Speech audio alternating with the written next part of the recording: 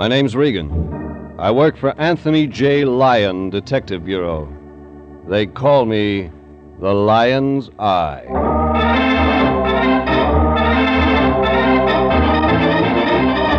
Wednesday at 9, and CBS brings you Jeff Regan, Investigator, starring Paul Dubov as Regan with Frank Nelson as Anthony J. Lyon. So stand by for mystery and suspense and adventure in tonight's story titled, It All Comes Back to Me Now.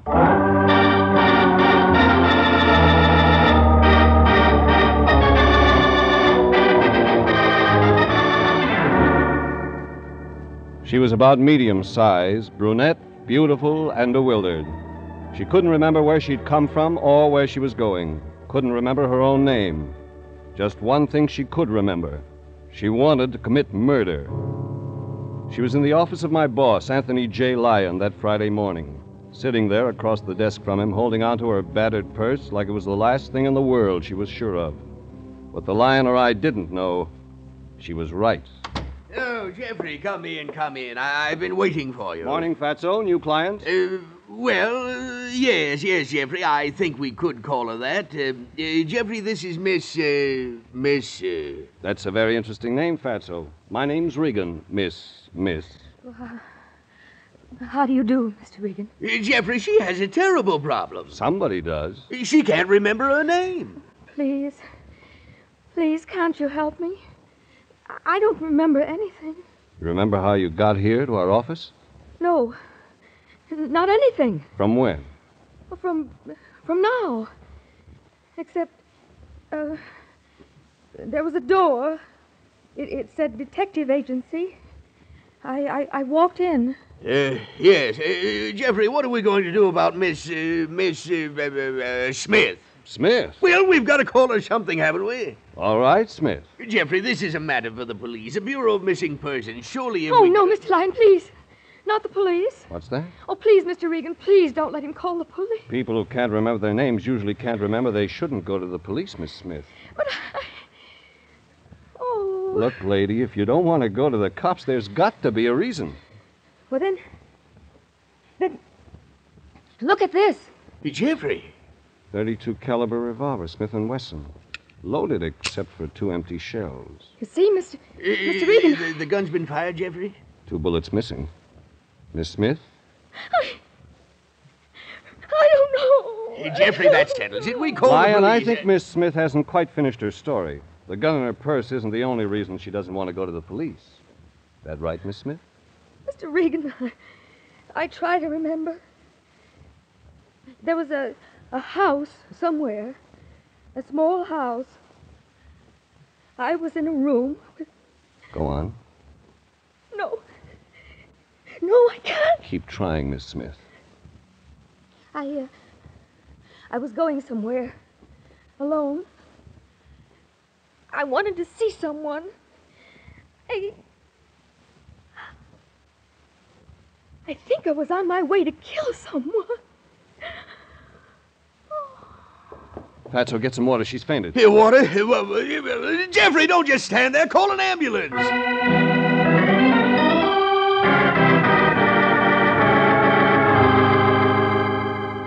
The Lion was right. Miss Smith wasn't just a quick faint. Her breath came in short, hushed spurts, and her pulse was a whisper. Beside her, the battered little purse had fallen open. Inside, $2.17 and a receipt for cab fare. No wallet, no identification. I picked up the receipt. It was dated that morning, Friday, and totaled $3.70. It was a lead.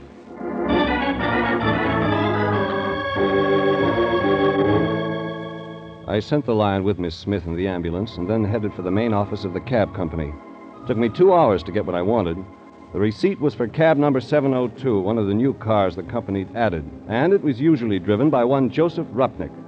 Another hour passed, and he pulled into the cab stand out front of the main office. Joe Rupnick? Who else? Let's drive. My flag is down. Where to, Mac? Did you drive a medium-sized brunette this morning, Joe? It'd be a pleasure. Think. Fair complexion, good-looking, very good-looking. Carried a little black leather purse. The fare was $3.70. $3.70, huh? You know, it's a nice fare. What'll it buy, $3.70? Well, let's see. $3.70 should ought to take you out to Westwood. You got a record of your stops today. What about Westwood? Yeah, I guess I have. Hey, Mac, what do you know? She was lovely, she was engaged, and she used my cab. Oh, what a dish. Bewitched, bothered, and brunette. I seen her, and I'm glad. Never mind the tone poems. Where did you pick her up? In Westwood, where else? Okay, let's go there.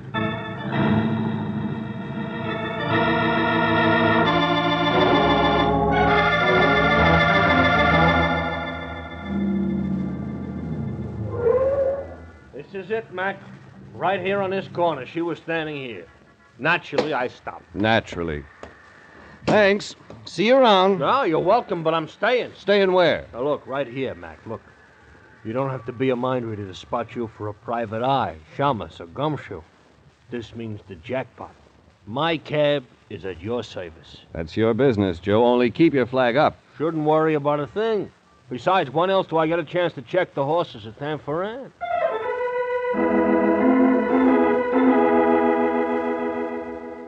Joe Rupnick pulled a racing form out of his pocket, and I looked at the place he'd pointed out.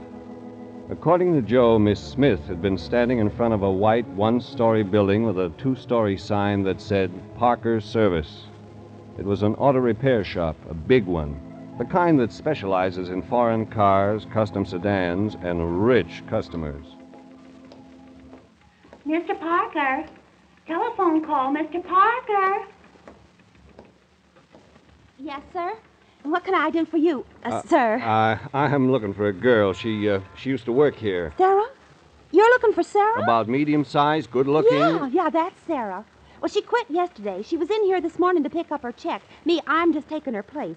And it's not a bad job. Not bad at all. Mr. Parker, he's a nice guy. A very nice... Could you give me... pardon me just a moment, please. Parker's Service? Yeah, just a moment, please. Could you give me Sarah's address? Huh? Could you give me Sarah's address? Well, I could check for you. You see, I'm new here and Sure. I don't... By the way, what's Sarah's last name? I've forgotten. Sarah Hanson. So you didn't know her very well, did you? Blind date. Oh, yeah. I understand. And she forgot to give you her address. Sure, I'll find out for you, mister. Glad to. The girl behind the counter winked at me and went back into the office, and before I could turn around, there was somebody at my elbow. And I had that feeling you get when you know someone's staring down your neck. I turned, and I was right. Tall man, neatly dressed, business suit, about 35. Suntan that spelled 18 holes of golf on Sunday, private club, Chamber of Commerce. I beg your pardon, sir. Did I overhear you asking for Sarah Hanson? Maybe you did. My name's Parker. Mine's Regan. I wonder if you'd be kind enough to step into my office. Okay. This way, Mr. Regan. You see, I happen to be particularly interested in a girl, Miss Hanson. She's unusually intelligent, a superior worker. I hated to see her leave. Here we are, Mr. Regan. Have a chair. A cigarette? No, thanks. Let's stick to Miss Hanson. Oh, yes, Mr. Regan. I was quite curious at your interest in Sarah Hanson. She's not the sort of girl to have many, shall we say, gentlemen friends. Really? What sort of girl is she? Well, more on the quiet side. Intelligent, as I've said, and not at all emotional. Sarah was a very superior worker. Come on, Parker. I haven't got all day. A girl quit her job and you want to know why. Is that it? Well, I'm curious. There's more to it than that. I saw 4 secretaries in your front office alone. One named Sarah wasn't that good. Very well, Mr. Regan. I'm going to tell you the truth. Certain malcontents, certain vicious elements in my organization, irresponsible rumor mongers have been saying that Miss Benson and I... Well, there isn't a word of truth in it. I'm still listening. I'm a happily married man, Mr. Regan. You understand what rumors of this sort do to a man. Go on. I'm going to put a stop to it. You understand? Once and for all, I'm going... Okay. Take it easy, Parker. I'm sorry I lost my temper, Mr. Regan. This thing has been gnawing at me for months. That's why I finally discharged Miss Hanson. That's what you've been trying to say. You fired Sarah Hanson. You think that's why I'm here? Well, yes, It's just a job, Mr. Parker. We all got to make a living.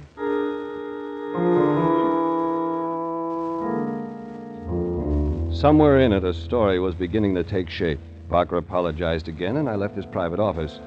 Out front, the receptionist had Sarah Hanson's address, and I took it. When I got to the street, Joe Rupnick's cab was still sitting there. Hop in, Mac. I'm available. You find the girl? No, but I've got an address. Great. I got them all lined up for tomorrow at Tanforan. Let's go.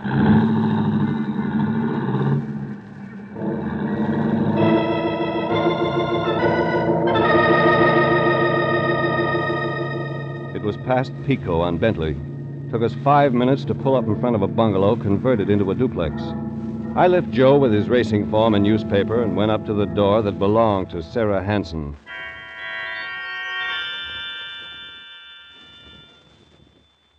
I rang the doorbell.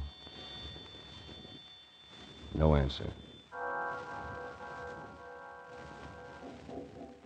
I knocked. Same results. The sun was sinking somewhere in the distance, and the early mist, the prelude to fog, was settling in fast. I tried the doorknob. No results. And then something told me to get inside that apartment, to get in with or without a permit, with or without a key.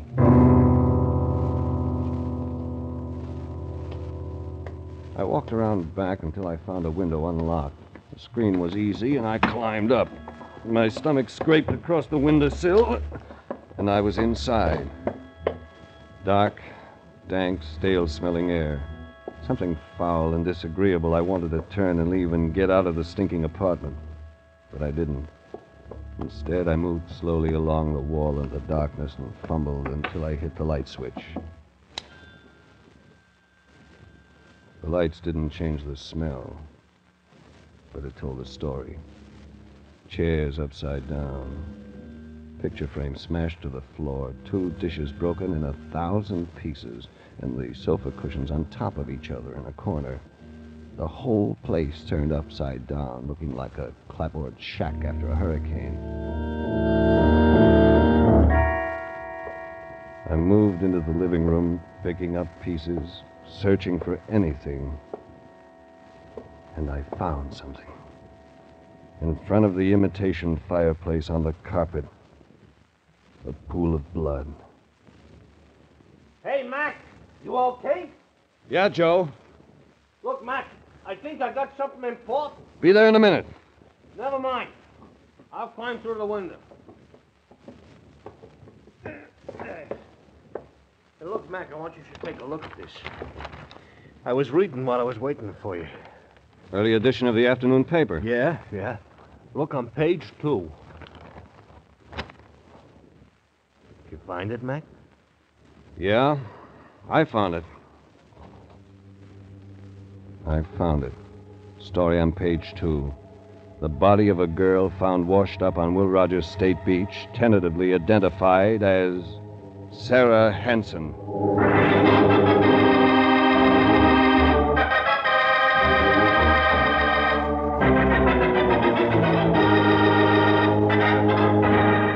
This is CBS, and you are listening to tonight's adventure with Jeff Regan, Investigator, entitled It All Comes Back to Me Now.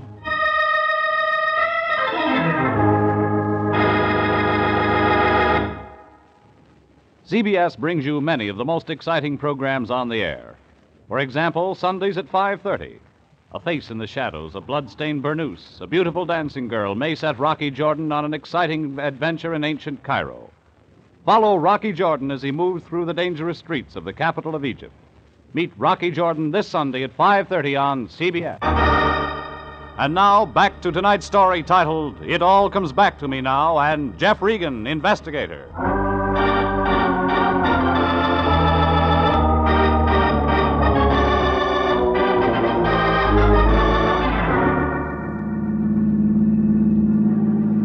Joe, the cab driver, stepped on the gas, and we headed for the police. I sat in the back seat, the folded newspaper in my lap, and tried to make sense out of a story so twisted even the principal characters no longer made sense. A girl with amnesia hires the Lion and me to help her find herself. She says she remembered wanting to kill someone. She collapses, and I follow a lead to a cab driver, to a repair shop in Westwood, to the home of one Sarah Benson, That was when I read the early afternoon paper which said a girl had been found washed up on Will Rogers State Beach. Her name, Sarah Hansen. It was getting late. Streetlights turned on, traffic jamming and honking its way up Sunset. But that didn't stop Joe Rupnick from hitting 40 between the cars. We made the police station at 6:45. Okay, thanks, Joe. That does it. What do you think, I'm leaving? Me, a sucker for a mystery? I gotta know how this comes out. It took me 15 minutes to get to Lieutenant Candid. Hi, Regan. Candid, I got a couple of questions. Regan, I am tired to the very bottom of my large, flat feet. Let's make it tomorrow. It can't wait. All right, Regan. What's her name? Listen, Candid, all I want to know is where you got your identification for Sarah Hansen. Sarah Hansen, age 27, height 5'4", weight about 117, hair blonde, eyes brown. Blonde. That's what I said, wasn't it? You fished her up off Santa Monica? Will Rogers State Beach. We didn't find her. Some swimmers did. They called. You weren't looking for her? Looking. We didn't know Sarah Hansen from my friend Irma. What's eating you, Regan? Candid, just tell me something else. Who identified the girl for you? Only her mother and father and brother and sister, that's all. Okay, Candid. Sorry I bothered you. It's all right. We can't find the murder weapon. We haven't got a lead on the killer, and I got to talk to you yet. She was shot? 2 slugs in her chest. 32s. Maybe Smith & Wesson. Gun's missing. That part of it wasn't in the papers. Don't we look bad enough already without making it worse? All we got on this case is a body. Even if it is a nice one. When was she killed, Candid? This morning, somewhere between 1 and 2 a.m., the coroner says. That isn't all. What else? Well, from the tire marks they found up the beach, there was another idea. We think maybe she was shot somewhere else and then driven down to the beach. This Sarah Hansen, she worked? Yeah, a place out in Westwood. Called, Parker's Service. We'll check everyone out there. Takes time. What about an address, Candid? Where did she live? Well, the parents say she moved out of their place a couple of months ago. Seems they had a fight, she and the parents. She wouldn't tell them where she was moving. They tell you anything else? Sarah Hansen was afraid of something, they said. Had them worried. That's when the fight started. She used to get phone calls from a woman. A woman? Yeah, every time this woman called, Sarah would leave the phone crying. Only happened a couple of times. Did they ever see this woman? Nope. They were wondering if it might be another girl who worked with Sarah. Feud. Only you haven't checked the employees yet. Like I said, Regan, it takes time. The shop opens up first thing in the morning. My men will be there. Thanks, Candid. Thanks a lot. Hey, Regan, where do you fit in this? Client, Candid. You know how it is. Maybe I don't, Regan. If you know something... I don't know anything, Candid. You wouldn't lie to me, would you? Sarah Hansen was a good-looking dame. A real good-looking dame. I never met her. You sure, Regan? I'm sure. Okay, I'll take your word. She's a real nice-looking dame, like I said. Kind you hate to see turn up dead. You want to see her, Regan? All right, Candid. We'll see her.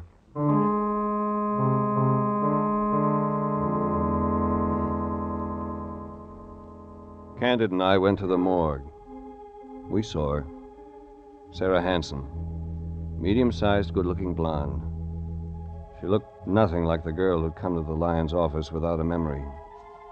Yet somewhere Sarah Hansen and Miss Smith fit together. Somewhere their lives became crossed and tangled up and then went separately again. Miss Smith's to a blank memory. Sarah Hansen's to death. Somewhere something made both things happen. That gave me an idea. I went upstairs to missing persons and checked every record I could find that even faintly resembled our client, Miss Smith. Nothing did. I headed outside. Joe Rupnick was still sitting in the taxi. He turned it around, and we headed for the L.A. County Hospital.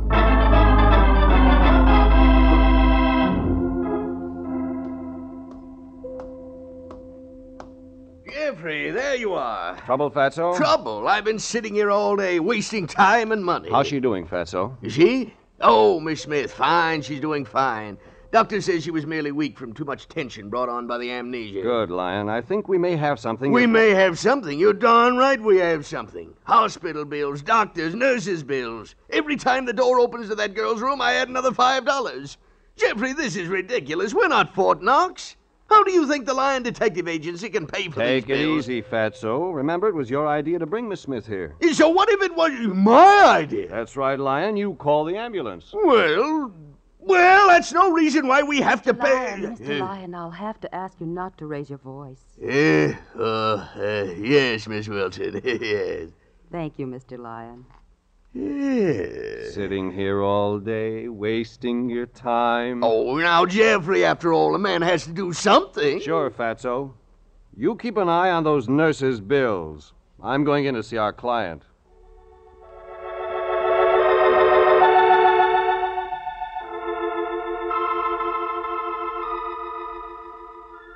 Miss Smith was lying there, pale face made paler by the whiteness of the sheets, the white hospital walls, the clinical smell of the room.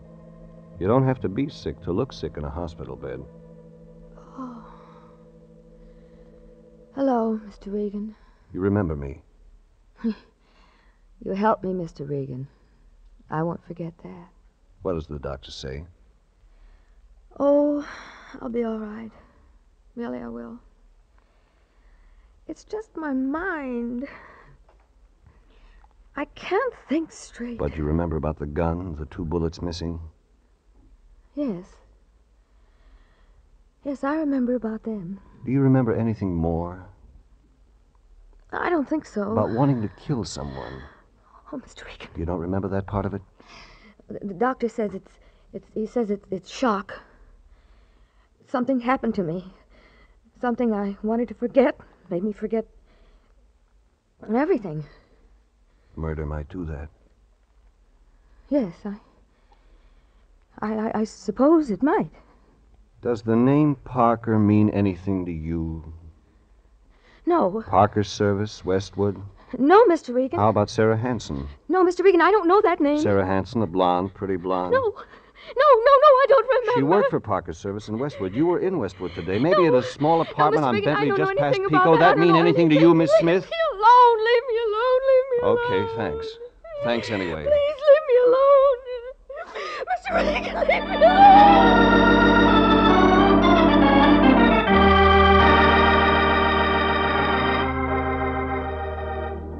Somewhere the paths of Sarah Hanson and Miss Smith crossed. Somewhere their lives were woven in and out of each other until it was so mixed up, and then it made sense.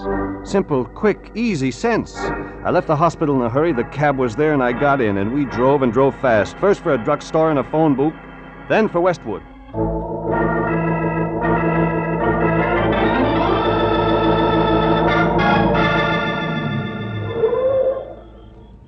Look, Mac, now that we're here, what are we doing here? Visiting Joe. Yeah, don't sound friendly somehow. You sit tight, I'm going in. Look, that house is dark. Nobody's home, Mac. Maybe, maybe not. If I'm not out in 10 minutes, get to a phone and call the police. You got that? Yeah, call the cops.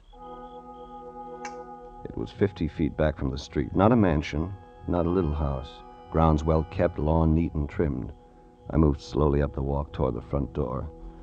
The fog had settled on Westwood Village, and the soft dampness sifted under your clothes and made your skin turn cold.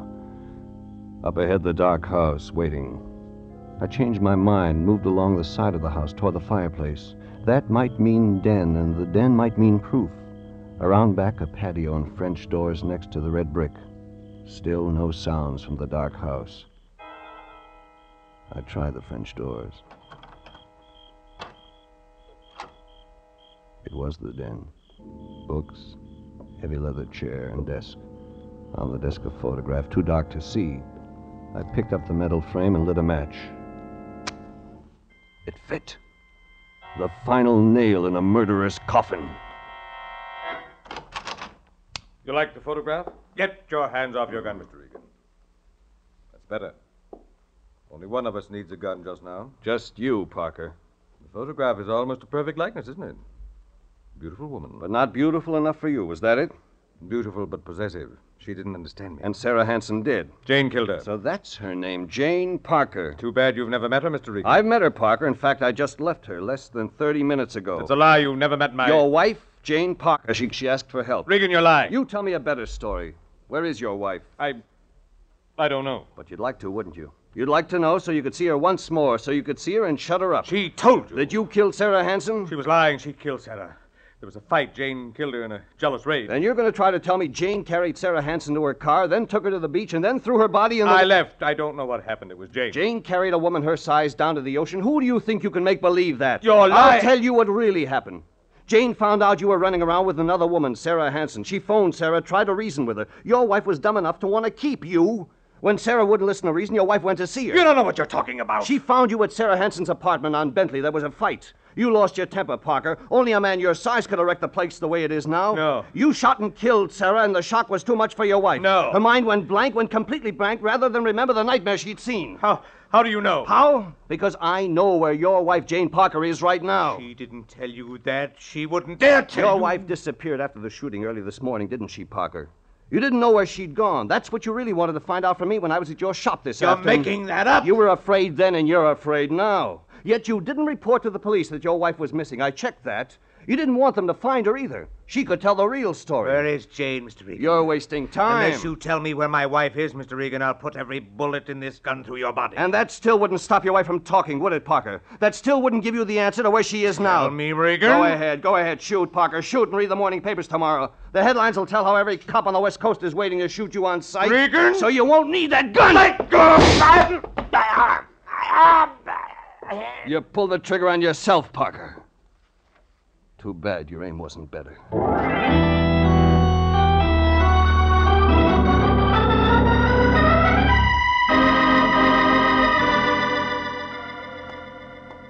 Dr. Dana. Dr. Stephen Dana. $16 a day for room. Private nurse. Hiya, Fatso. No, don't bother me, Jeffrey. I'm very busy. A room at $16 a day. How's our plus client, doctor, Lion? She doing okay? $16 a day. Yeah, what's that, Jeffrey? Miss Smith, our client. Oh, you mean Jane Parker. Oh, why didn't you say so, Jeffrey? She's much better. Doctor says it'll take time, though. Let me see now. If you take 16 divided He thinks by she'll get her memory 2, back, Lion. What? Oh, yes. He thinks it's just a matter of time. Mental block, that sort of thing. Very complicated, you understand. Oh, hey, Jeffrey, it's been a long day. You must be tired. I am a little. Come on, Fatso, I'll drive you home. Me? Mm-hmm. Oh, home? No, you just run on, Jeffrey. I really couldn't leave just yet. You see, I've got it figured so the city will have to pay part of the hospital you can figure that out at home, Fatso. You look tired. Well, no. You see, Jeffrey, I'd better stay right here where I can get the cost firsthand. That way I'll have it accurate when I charge the city. You know me, Jeffrey. Business before pleasure. Oh, yes, business before pleasure. Yes, I'm not satisfied until I've completely finished the case. You look peaked, boy. You run along, get some sleep. Me, well, I'll just sit here and work. Finish my job. I'm all ready, Mr. Lyon, if you are. Yeah. The night supervisor said it would be all right if I left early. Yeah. Isn't that just grand? Well, good night, Jeffrey. Good night, Fatso.